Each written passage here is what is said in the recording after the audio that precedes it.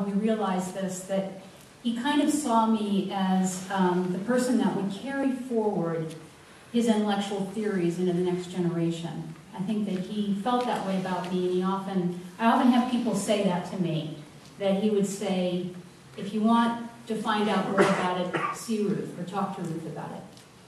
What I want to tell you is that in my life, when I took on and learned about John's ideas and began to build my own life, he always used to say that one great tree can't grow under another great tree. And he encouraged me to go off and make my own life, and that's what I did. I came out from under that tree and tried to build my own tree. And my own tree was in the area of genetics. The questions that he brought up and the ideas that he had took another form in me, another interest in me. And the interest was looking at it from the inside out. What do we know about genetics that we can then connect with John's ideas? What is it about looking at it from a human, sort of evolutionary point of view and understanding, seeing the universe that way instead of thinking it from the big side out? And John was very interested in doing this, but never pursued it because he had no training in that area. When I start my classes at Sacramento State in genetics, and I've been there 15 years now teaching, the first thing I ask my students is, what makes living things different from non-living things? And we have a debate kind of at the beginning, like John used to have. We have an idea session where we brainstorm. And I've done this for a long time. And in the end, it always comes down to three things.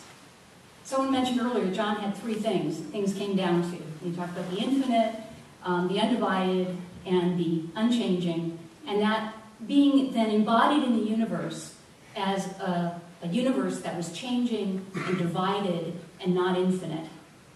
And so, in essence, this is true also in biology, is really it comes down to three things that separate living things from non-living things. The first thing is that we have an information molecule, and that's DNA. And DNA is a digital information molecule. It carries information in a digital format of A, G, C, and T. And this is what's handed down. In digital information, the reason that we use digital information now as a way of transmitting is it's a much better way of transmitting than analog. It's much more faithful. And so over time, what's happened is that organisms have evolved to build survival machines that perpetuate themselves. That's what living things do. And this was a type of perspective that John really enjoyed. He liked these big picture ideas. The second thing that separates living things from non-living things is the ability to separate self from other. You can't evolve and think of yourself as something different, as being alive, unless you've separated yourself from those things that are non-living. And organisms do that with a membrane, which we call the cell, but it's surrounded by a very thin layer of oil, essentially. And within that context, within the cell, the DNA can then evolve and create survival machines that look different than other survival machines. And one that can even, has evolved to the point that it can actually understand that it's a survival machine, and then also have ideas like John had. And then the third thing that living organisms do is that we have to direct a stream of negative entropy upon our bodies. And the reason we have to do that is because we're very complex. And as John always used to say, the universe is going towards entropy. It's going the other direction from complexity. And the only way that you can build complexity in the universe is to direct a stream of negative entropy upon yourself. And that's the reason that we have to harvest energy either directly from the sun, as photosynthesizing organisms do, or indirectly by eating those same organisms, or organisms that eat them. So these ideas going forward, I'm not his only intellectual child. Many of us are his intellectual children. But his ideas have gone forward in other ways and morphed and become different things and are carried on in other generations. And I've had countless students now, I don't know, hundreds of students go through my genetics courses where we've talked about ideas that John was very interested in, but then of the next generation of sort of the ideas that he worked with. But his big picture thinking and his way of looking at the world is what attracted to me. It sounds like many people in this room, it was the same thing. These big picture ideas were what drew us to him. And it was the same for me. And I feel very, very fortunate to have been a part of his life, to have carried on his intellectual legacy in the ways that I have. And I'm just so moved that everyone here has come to celebrate his life, because he lived such an incredibly wonderful life. Also have a few things I just want to say, and there are funny stories about John that I remember. He loved the Rockford Files. He thought the Rockford Files was just great. That was the TV show. He loved Star Trek. He loved Star Trek, and he watched those old episodes, the ones from the first season. He just loved the first season of Star Trek. He had a lot of dietary interests, and so he had restrictions on what he would eat, and he had this thing called blah that he would make. He thought that if he ate blah in the morning, and of course everybody else ate blah around him, that we didn't have to eat anything else for the rest of the day. We could, but we wouldn't have to. And this consisted of wheat bran, and molasses, and brewer's yeast, and wheat germ. I mean, it was just dreadful. And we would all sit around and eat this stuff in the morning, and then we wouldn't have anything for the rest of the day. We didn't want to. But he had these sort of dietary. So I remember the day that Lauren was born, I was at the hospital, and he disappeared. He disappeared. He went off, and I was like kind of panicked, you know. He's left, and I'm going to have this baby, and he had gone home to get wheat germ. Because he wanted to make sure that I was getting all my vitamin E and nutrients and stuff like that. And he almost missed Lauren's birth because he was off getting wheat germ at the house. So that's another funny story about him. He also loved to, I remember when he was about 60 years old, he was running up Mount Tam. And I was much younger, you can probably all tell that.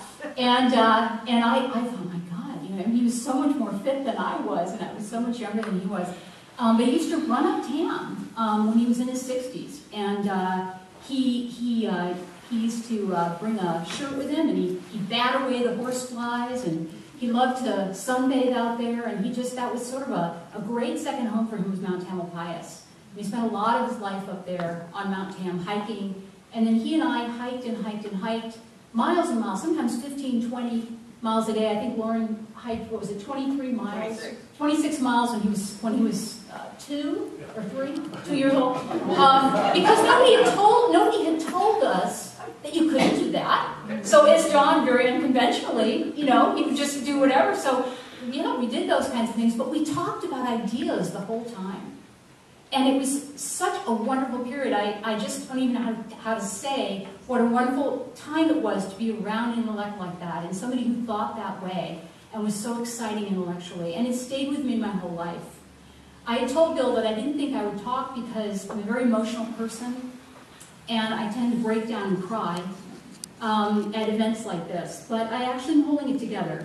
And I think one of the reasons is because he was 98. And, you know, you just can't be too sad when somebody's lived that kind of life. As much as a loss it is, it was such a wonderful life, and it was such a long life that we have so much to be grateful for. And you just have to feel very celebratory today. Thank you. Thank you.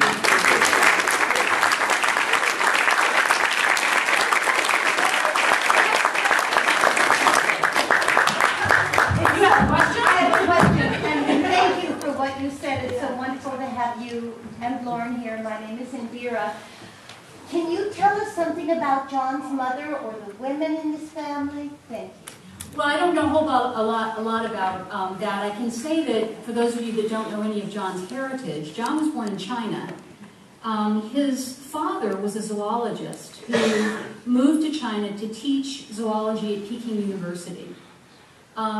John's mother was the daughter of the founder of Peking University, and he was the president of Peking University at that time. She was the president's daughter that the incoming zoologist fell in love with. And they lived in China until John was about 12 or 13 years old. He had 3 brothers. He had an older brother, Ernest, who was a physician. He had a two younger brothers. One was Robert Lowry, who also became a physician, and then he had a younger brother, Harrison. After John left the monastery, Harrison was very, very kind to him, and they spent quite a bit of time together. I spent quite a bit of time with Harrison and his wife, Eleanor.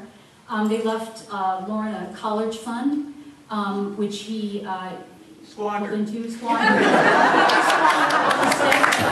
actually a straight-A student, so I can... But unlike John, by the way, I came across John's college transcripts the other day as I was going through some of his things, and I was looking at his C and D grades in college, and I was kind of like, wow, you know, I'd be advising my students maybe not to continue with their education if they were coming to me for advising. So I'd say, but you know, he was very unconventional, so I guess that's not too surprising. But he loved his mother. He had a lot of photos of his mother. As I've gone through his things, he has many, many photos of her, different times in her life, which are wonderful. And he had a lot of respect for her. He also left the monastery to be with his father when father died. I don't mean permanently left, but he went home for his father's death. And he said that when his father died, he held his hand and he read from Ramakrishna's works as his father was dying.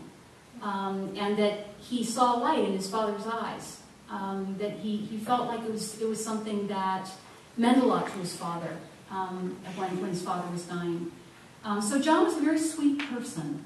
At a family level, a personal level, he was a very, very sweet person.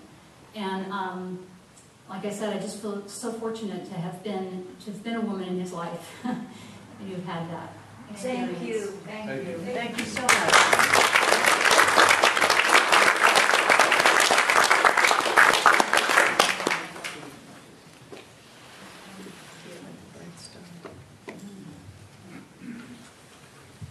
So we're going to wrap this up now. We have a wonderful video to show you in a few minutes.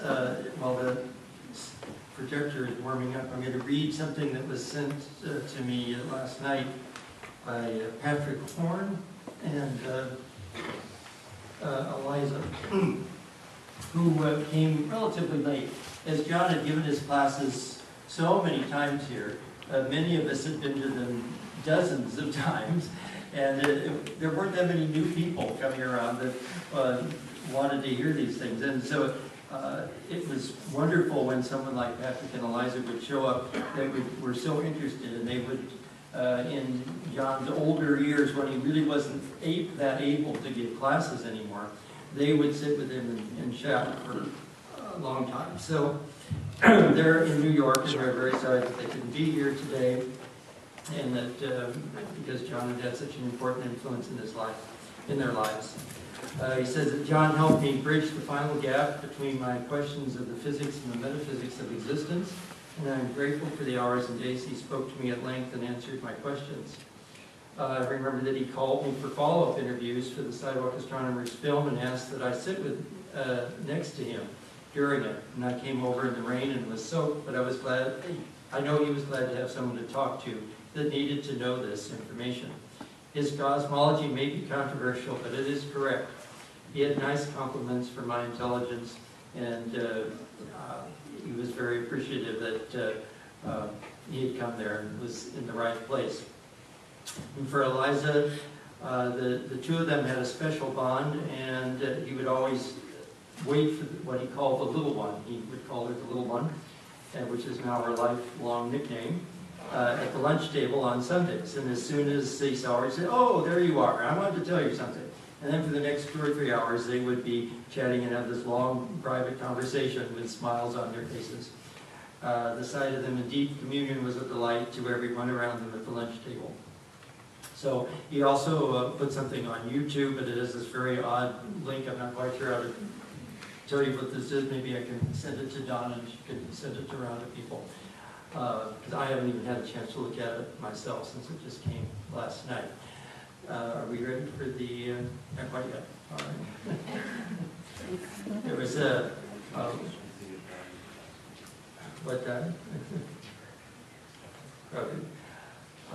another person that was very instrumental in John's life was Mudra, who of course passed away many years ago. She But she was one of these very interesting people who, again, just seemed to have an instant bond. She had heard him talk at a yoga group and was fascinated and went and insisted on going over to see him. And when she went to see him, he had a picture of Holy Mother there. And apparently she had a dream. Can we make these 2 seats available for Lauren and Ruth here so that we can see this video? Yeah, we got a couple of extra seats. And apparently she had had a dream or a vision of Holy Mother, and didn't know who it was. And so when she saw this picture of Holy Mother in John's room, she just sort of so she spent many years with John, but unfortunately she got cancer, and John ended up taking care of her and pretty much went bankrupt trying to take care of her. But she was a very important person and did a lot for setting John up for talking at other groups and so forth. So how are we doing now? This was put together by Leah Early, who's been an intern here at our archive department. She's done an absolutely wonderful job. So please enjoy the video. Hey, pardon me. Could we remove that so we can see from here? Please. Wow. What easel?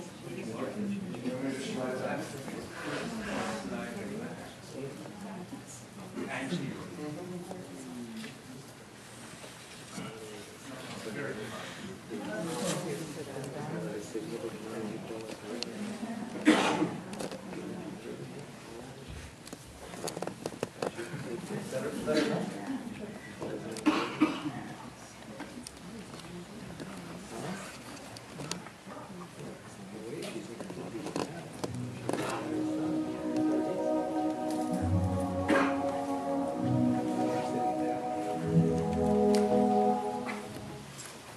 Tatra Suryo Bhavina Chandratara Eva Vidyuto Kanti Kudayamabhi Tameva Bhantamanubhavi Sarvam Pasya Bhasa Sarvamidam Vibhavi. Not there the sun shines, nor moon, nor star. There the lightning does not flash after this light. That shining after shining, all this, by its light, all this is lit.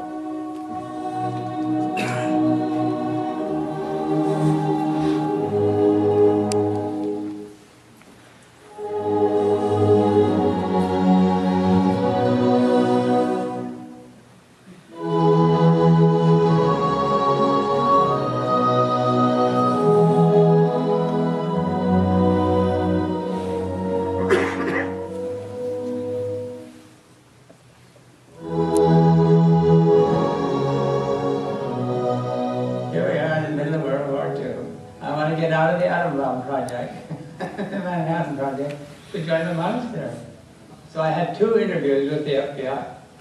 And the second man asked me, he says, do you feel that the best thing you can do for your country at the present time is to join the monastery? Yes, I said.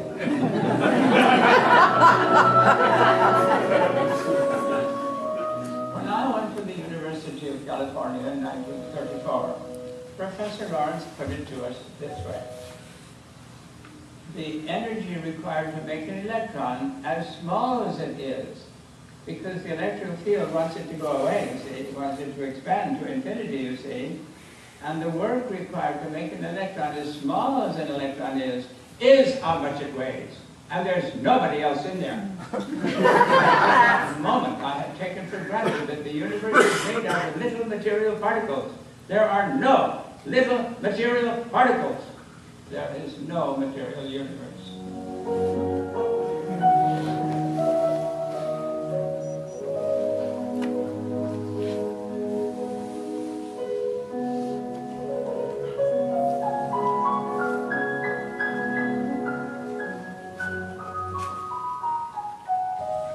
So what Swamiji knew, you can look in the second volume of Swamiji's complete works in the library in there, and you'll find on page 130 that Swamiji says that the universe is the absolute, seen through the screen of time, space, and causation.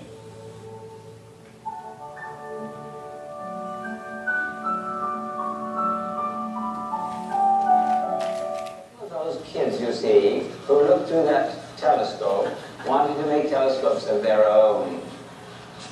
And I thought, oh Lord, if I help those kids make telescopes, I'm sure to get thrown out of this monastery.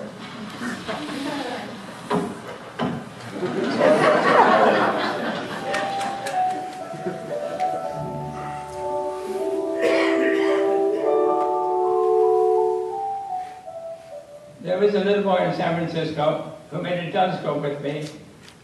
That's a 12-inch telescope, about 7.5 feet long.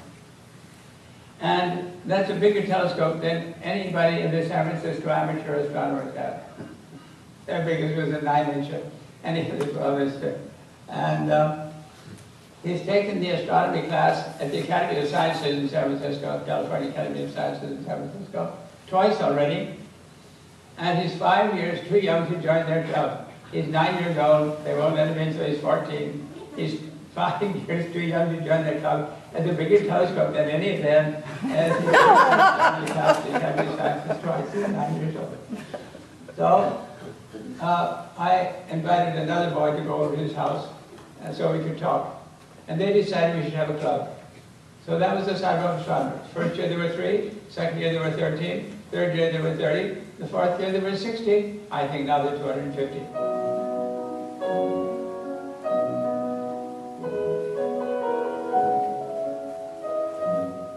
I wanted a copy of a little book, The Altar Flowers, that has some Sanskrit things that I used to sing.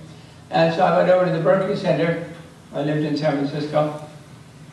Went over to the Berkeley Center and met Swami Swahananda, and it was not a meeting night or anything. And I asked him if I could get a copy of Altar Flowers. Oh, he said, one of the devotees has died, and there are all those books out there in the foyer. Go take what you want. So I took a whole box of books. And I wanted to pay him for them. Oh no, he's not going to take any money. But I insisted.